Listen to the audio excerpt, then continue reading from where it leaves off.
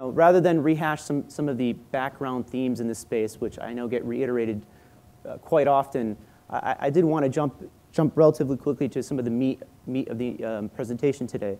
But to start off with, this is a kind of a brief agenda that we'll go through. The first is just a really basic primer we'll go through quickly on Open Graph, Facebook's API that makes available to brands and commerce sites like yours data about your customers. We'll do a case study with 1-800-Flowers.com. And then if we have time, we'll go into the last two. But I actually think that the study itself provides a very strong look into the value of Open Graph and connection of social data with the CRM. So we may have no need, in fact, to go through the rest. So we'll start off with a quick primer on the Open Graph, Facebook's wondrous API.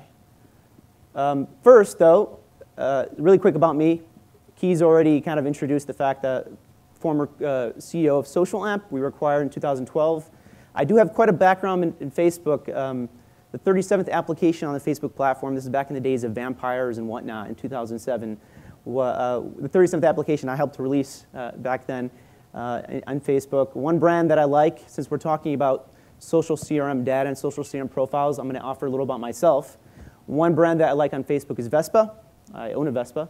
And my Facebook user ID, in case you want to jot it down and connect with me later on, is as follows. OK, so first off, I wanted to reproduce a little graphic or an idea, a concept that was presented by Mary Meeker. I'm sure everybody knows who Mary Meeker is, former research analyst for Morgan Stanley. I believe now she works with the venture capital firm Kleiner Perkins. But she's really known for her Internet Trends report.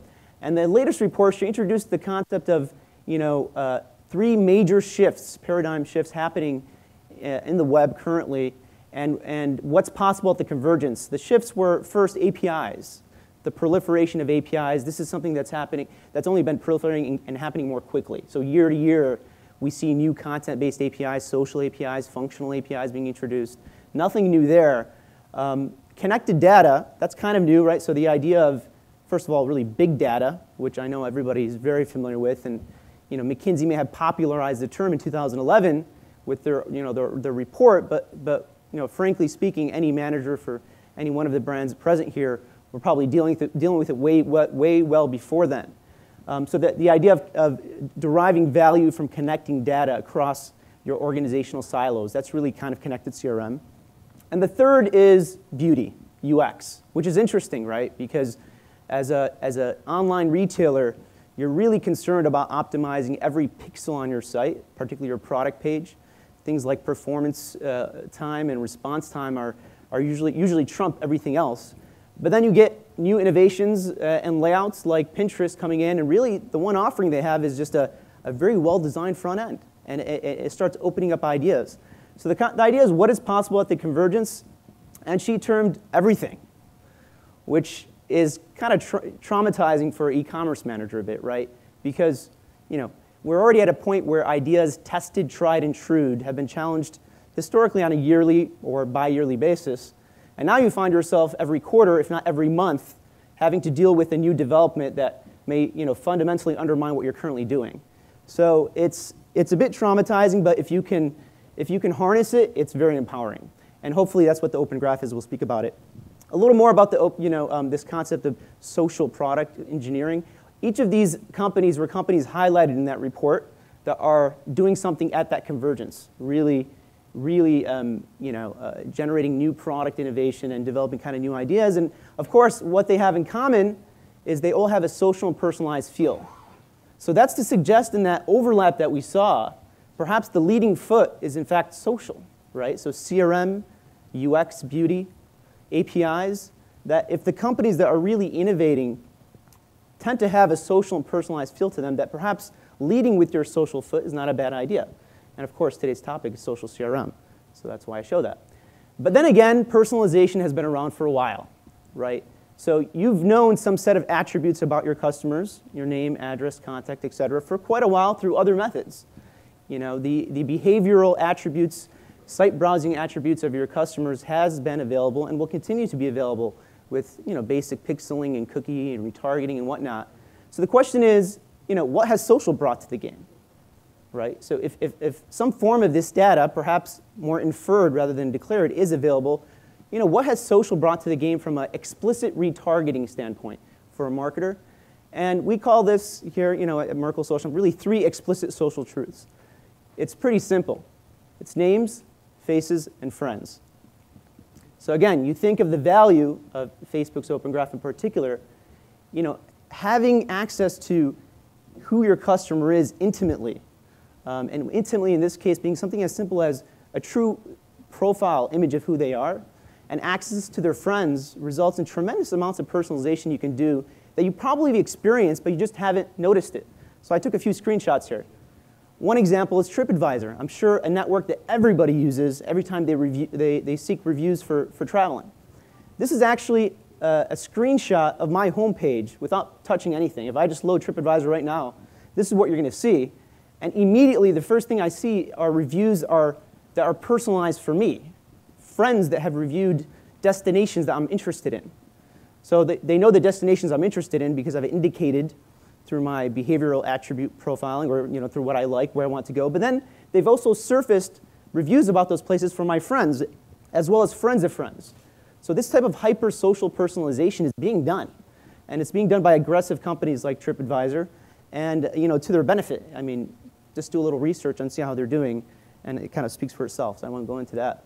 Others examples from a kind of an eTail perspective. This is a more historical example, an example actually that Social Amp's technology helped to power back in 2010, kind of the early days of this stuff. In this case, personalizing the shopping cart and providing shopping cart recommendations for customers based upon what their friends had browsed, liked, wanted, or purchased. Again, these are examples that have been done in the marketplace and to strong effect. Levi's currently is doing very well. They have grown their eTail revenue amount 50% year to year for the past 2 years now. So they're doing very well. So of course, names, faces, and friends made possible by the Open Graph. You like this, right? Why do you like this? To reiterate, first off, big channel. It's a tremendous source of referral traffic. This is a graphic taken from Mary Meeker's report. And in this case, it's a content publisher, a site called Vidi, onboarding 17 million users in 7 days. Now, I'm going to caveat that, and that sure, they were early mover advantage, and sure, Facebook perhaps prioritized some of their newsfeed impressions to show a case, kind of a case-leading example in the market. But nonetheless, the fact that they can even do that goes to show there's some tremendous referral and channel advantages to the Open Graph. E-commerce-oriented products like Fab.com, which I'm sure some of you are familiar with, if not, take a look at it, have also integrated Open Graph with similar results. The other, which has been mentioned in previous talks here today, is data. Data, right? So, it's important here to focus a bit. Why Facebook Open Graph? Why prioritize Facebook Open Graph over some of the other platforms? Nobody's saying, ditch your Twitter strategy or ditch your Tumblr or YouTube strategy, but we're saying where are you going to put most of your eggs? If you only have so many baskets, where are you going to put most of your eggs into? Which basket? And the idea here is that Facebook at 900 million users, unique users a month, average, right? Active users, they are the richest and deepest source of social data about your customers, hands down. Hands down, that's a fact. And as a result of being such a deep platform with so much data about your customers, they provide the strongest foundation to provide some of those personalized experiences I just showed you a second ago across your programs, on your site and email, because there's so much data. And the third is, of course, the retargeting opportunities are endless. We showed you the graphic earlier. So there is a certain advantage to focus and prioritizing your social efforts on one platform or another, and it should be done in an analytical way, right? Just like you do all your other business. Okay, so before we go into the Flowers case study, one last kind of phenomena. The first wave of social was push. I won't go too much into this. We all realize this. If you recall the early days, everybody's racing for likes, and it gets to a level of ridiculousness where a content network like CNN is competing with a celebrity like Ashton Kutcher for followers and whatnot. It's kind of funny to look back and see that actually happened. But the second wave, of course, is more germane to who you are. It's existentialist. It's really about who am I, who's my customer, and it's more of a pull phenomenon. It's the realization that that data is, in fact, out there, that it can, in fact, be acquired in scale and in a privacy-friendly way. So let's go out there and get that. And more importantly, once we get it, let's connect it with HistoryRM and milk the, the retargeting capacities. So before we go into the case study, 3 final hard facts that even if you've heard these before, it's worth reiterating, because at the end of the day, you have a budget that you need to allocate, and you want to know the hard facts before you allocate them, even in Facebook, determining where within Facebook you should allocate it. But the majority of Facebook users, according to Facebook's own SN1 profile or release they did before their IPO, is that 50% of their users operate outside the typical Facebook experience. So 50% of Facebook users do not interact within Facebook's walls, but in fact operate outside Facebook's walls, meaning third-party sites. Meaning it's like TripAdvisor, where they're on TripAdvisor, but they're interacting with their customer network, meaning mobile. So that's an important point. To put again, your eggs in one basket and forming a fan page is not really the way to do it. The second is 27% of time spent within Facebook. So of those Facebook users who are within Facebook walls, 27% of their time is on the Facebook newsfeed. So where does that leave like brand pages and content, your earned or owned media strategy? It's kind of minuscule. Frankly, it's kind of minuscule. And then the third is the average brand in the top 100 Facebook pages, this is according to Facebook, their own kind of releases, is that they reach only a maximum 16% of their fans per week if they post 5 days a week. So there's a limit to how much of those fans you can actually reach within the news feed where they spend the 27% of their time. So we're talking about really minuscule, and this shouldn't be surprising because in the larger web, from a platform perspective, the internet wins, right? Facebook has known this for a while. That's why they've introduced the Open Graph well over 2 years ago. Their mindset is, how do you leverage the customer's network outside our walls and on your own brand site? Because that's ultimately where your users are spending most of their time. So let's get into a case study here with 100 Flowers, a very kind of valued client of ours where we've worked with them for quite a while now. And I think 100 Flowers as an organization just really gets it. And they have a tremendous culture and a tremendous philosophy. The first thing is, this kind of spelled it to me when I first started working with them. Their CEO and their entire organization, they really believe they're in the business of delivering smiles. So you go there and you think you're buying a product, a product, maybe some kind of a commodity, flowers, but they inherently as an organization look at it, no, we're actually selling smiles. And it's that type of kind of philosophy of clients that we like to work with. The second thing is, they really believe on a fundamental level that social connections, in the way I just spoke earlier, really drive gift giving in all its forms. So whether social connections between friends, couples, coworkers, whatever it be, tremendous capacity to drive gift gifting. So that's just a little background on the client in this case. The case study was as follows: that Flowers had, like any other brand, invested a tremendous amount of money across different solutions. They wanted to see where they could drive more ROI, and we worked with them on connecting their social CRM audiences in the 4 following ways. Integrating your customer's Facebook network into the shopping experience. We'll show examples of that. Integrate customers' product sharing into users' newsfeed or Facebook timeline. Distribute socially personalized emails. We'll show an example of that. Leverage social data to outperform with Facebook media. So the key to those 4 points, those are all values or solutions that we were able to deploy as a result of collecting the social data on their customers. And we'll show examples of each. So the process and the way our technology generally works is we are a platform that has created a number and a myriad of different social applications that can work with content publishers or gift retail sites or traditional retail sites, apparel retail sites. And these apps live somewhere within your site. They can live on a product page. They can live on its own unique page, 100flowers.com/social. They can live anywhere on your site. The key is it's within a domain where your customer is already engaging. There's a natural traffic flow there. There's a connection experience we offer. Again, we provide the user some social experience that they inherently value, that leverages their customer network.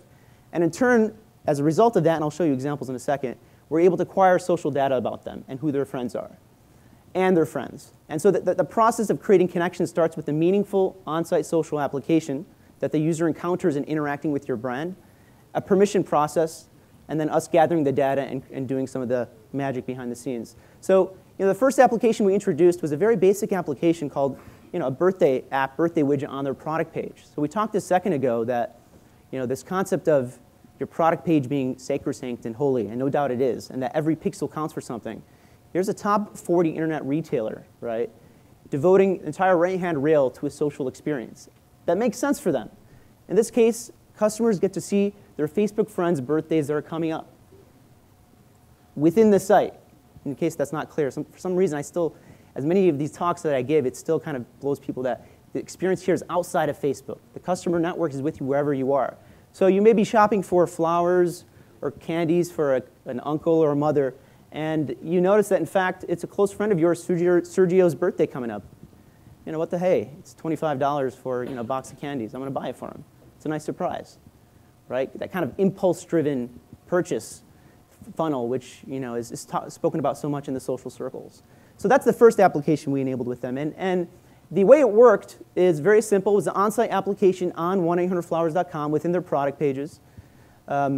Essentially, a widget on the right-hand side. There's a natural funnel there because there's natural organic traffic that's hitting that product page. Plus, they leverage their CRM programs, email, Twitter page, Facebook page to drive users to these experiences. When a user sees this widget, if they're not already authenticated or connected, Facebook likes to call it authentication. If they're not already authenticated with your domain, and it's a one-time process, by the way, then there's a nice teaser that tells the user, hey, forget your friends' birthdays, or you want to know what friends' birthdays are coming up. You connect. There's a one-time permission screen. And then if the user accepts on a one-time basis, on an ongoing basis for the rest of that user's life, when they hit their product page, you have access to their data, and you can personalize the social experience on your site. One-time process. And within this funnel that you saw in the middle, this is kind of our philosophy at SocialNet, this idea of a fair value exchange where only ask for what makes sense to the user. So for a birthday application, we're not going to ask for their photos. Why do you need my photos? But we are going to ask for their birthday and their friends' birthdays so that we can provide them this experience. And it's intuitive to them, so our conversion rate is fairly high, right? In the industry, conversion on this dialogue could be anywhere from low as 15% and as high as 85%. We're as high as 75% for some clients. That's because we create and design intuitive on-site social experience that makes sense to the user. So that's kind of the flow of the application, how we actually acquire the social CRM data. And again, when we acquire that data, and it will be reiterated later on, for each user, we get the user's information and their friend's information. So it scales like nothing else. It's exponential. With 5,000 authenticated users, you have access to almost 1.2 million social users worth of information. So it scales tremendously.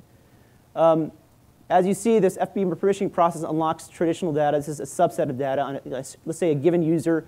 They're male, they're 28, they live in New York City. Some of their other brand likes, ESPN, Adidas, Canon.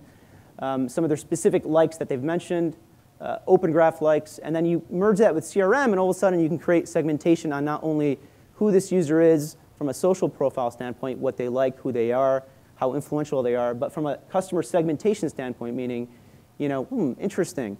I see that when I segment my users on value, there's a correlation between high-value customers and a social profile like this. Let me go buy more users who have a social profile like this. Let me go to my media, my Facebook media, and buy users like that because they're high value or they're a high email engager. This is basic segmentation that, if you have any analyst or analytics guy at your organization, they can run. But you just need access to the data. And to get access to the data, you need a smart experience on your site. So from a Merkle perspective, and this is what really excites me about Merkle's capabilities, now part of the Merkle family, they have a deep, deep kind of roots in CRM and connected CRM and this philosophy, which their CEO, the first day I met him, it just rung completely true, that ultimately all data is siloed and social data, as valuable as it is not that valuable if you don't complement it with the other data sources, right? So in our case, we needed access to transactions. And working with Merkle and their analytics teams and their capabilities and their existing databases, we were immediately able to make that connection and suss out an ROI in some of this stuff. And I'll show you in a second what we saw with some of our clients. But the idea overview here is deploy an Open Graph app on your site. The visitor authenticates. You scale it because every user authenticates. You get their information and their friends' information. And then you integrate it with the other kind of CRM data within your organization. Hopefully you have a Merkle helping you do that. These are some of the other applications we did on site, right? So your traditional UGC campaign, which you do inside of Facebook, or you do on a microsite, you can leverage a subdomain of your site, blank.com/social, blank.com/photo contest. And this way, that social graph is happening on your site. When users are commenting, in this case, it was a kind of a friendly dog competition. Flowers customers, love their dogs, and they actually create a product line called Adoggable around that. That's how powerful the concept is. But for every comment and photo and video uploaded, rather than taking their friends to a Facebook application or a Facebook page, it takes them to the site. And then once it takes them to the site, Flowers are smart enough to marry coupons on that page to try to drive that social user to purchase. This is the concept of activating social graph on site. These are some of the other kind of campaigns on site. It's all that we did with them. Essentially a reskinning, the same photo application on site, reskin for Halloween, for Christmas, and the previous one which was a special Adoggable campaign. Email targeting, right? So we talk about the social CRM profile that we traditionally have. How do we feed that to a customer? How do we have that influence our email program? Well, in the case of Flowers, it was also very intuitive. Through their existing email service provider, ESP, we were able to leverage our API and theirs to deploy socially personalized emails. So within the body of the email, I'm seeing my friend's name, a picture, and gift suggestions to what to buy them. If that user ever liked anything on that site, we're going to suggest that item. And if not, we're going to suggest based on other criteria, like the fact that he's a male, or that he's a male who likes dogs, so let's suggest an Adoggable product, right? And then what was interesting here, and this is what really drove tremendous ROI for them, that subject line, Charles Wilson, those are all, that subject line is personalized. It's actually mentioning my friends' names. So as a result, we saw a 10x increase in click-through rate on this email versus their traditional product newsletters with something as simple as personalizing the subject line. Now, these are examples of explicit social personalization with data.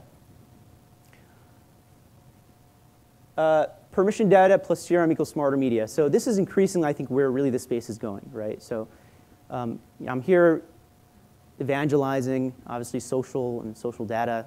That's my space and that's my job. But I think from a bigger picture, it really is, it's a big data play. And organizationally, you have to have the ability to bridge those silos that exist to connect one data stream with the other. But when you do that, you get some tremendous results. So what Facebook has introduced now with their kind of new laxing of regulations and privacy policies, or in terms of use with their data, for all the open graph data you could capture about your customers for your brand, that data can then be used to merge with the other data you have about the customer, the customer profiles built upon cookies and behavioral attributes and whatnot, to retarget, right? So back to that first example where I showed you that social profile was shown to be a high-value user. That type of social profile was correlated with a user who buys a lot.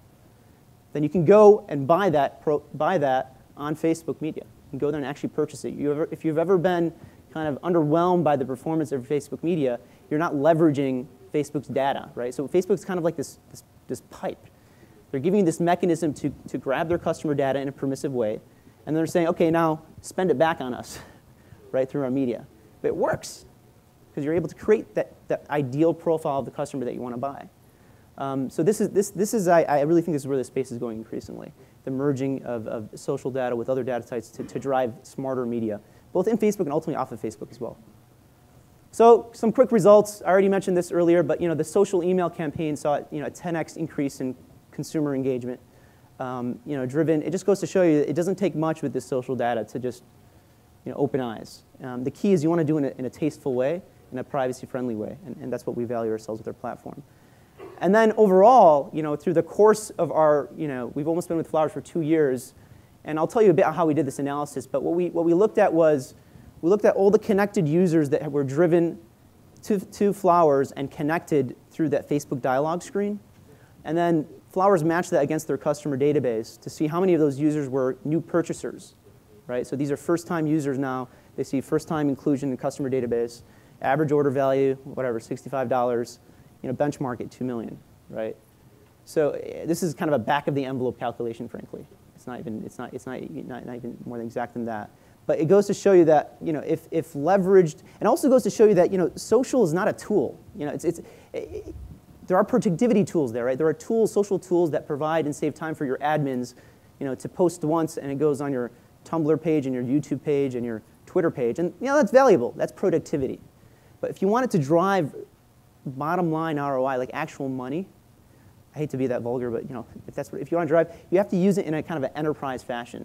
Have that data feed across the entire organization, and then you can achieve results like this. Okay, 5 minutes. So I'm almost done, actually. Here we can open up for questions. So, a few lessons here. First, don't treat social in a silo. And again, as an entrepreneur, I feel very proud of this because, we did end up merging and working now with a CRM company that specializes in this, taking data and merging it together to create value. So, this graphic is interesting. It just goes to show you that, ultimately, your ability to, produce change, let's call it that, value, is just a function of the data you have access to. So whatever knowledge gap you have, if you can bridge that, so that's usable data and that's available data, right? It goes to show you that no matter how much data you think you have access to, there's always more to be had, right? And social is like right below voice and video there. So the first step is really kind of growing that data. And the second is plan for the future state of CRM. So what I shared with you today is actually being done now. There are solutions available now. I think the future state, like I said, is the larger kind of issue here is how do you merge this data to create value. So what we've already begun thinking on behalf of our clients is let's start segmenting the different types of data and see how they can work together. So on one hand, you have anonymous user data. This is like site behavioral data, product views, clicks. They're associated with a cookie, but there's still value there, right? And there's been value there proven by this type of targeting done historically on e-commerce sites. You have campaign data. Then you also have more known PII information about the user data. That's like transaction history, who the customer is, contact history. And then the third is what we call this kind of known, you can call it socially connected customer data, right? The user's open graph profile. To what degree you connect with other networks. Twitter has some value from a social perspective, social CRM perspective, but again, it's primarily Facebook because users are most active there. They actually voluntarily give information about themselves. So those are kind of the three buckets.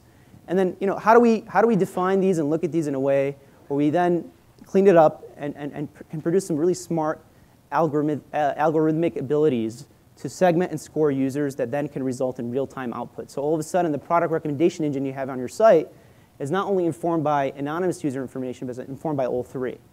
Right? Now, this is future state. So if you're looking at this and you're sweating, don't worry about it. This is a year away, a year and a half away. But I show this just to prove the point that ultimately you do want to work with a partner that gets this inherently. Because if they don't have this in mind, if this is not what they're working towards, then unfortunately they're just another social vendor coming in and going to go. That's the reality. So final slide here before we bring questions. What does it take to drive ROI at scale through social commerce? At a very basic level, these on-site social apps make your customers' experience better. They value your brand more. They enjoy, having access to their friends and being able to socially engage on your site. The second is the realization that, again, your customer's social network is not limited within Facebook walls. It's ubiquitous. So let's use it on site. Let's use it in email. Let's use it in our media, search. Eventually, this data is going to work its way into your search keyword bid strategy as well. Let's use it across kind of the CRM. And the authentication strategy, it's a network effect, right? So for every user, has on average 200, 250 friends. Let's treat that with an analytical lens to maximize the amount of social CRM data we get so that we can actually use this stuff. And then fourth, I've been trumpeting this point whole presentation long. I'll do it one more time. Connected CRM. Whatever organizational issues you have right now and not being able to bridge those silos, resolve them. Or work with a partner that can help you resolve them. Merkle is one of them. That's it. Thanks.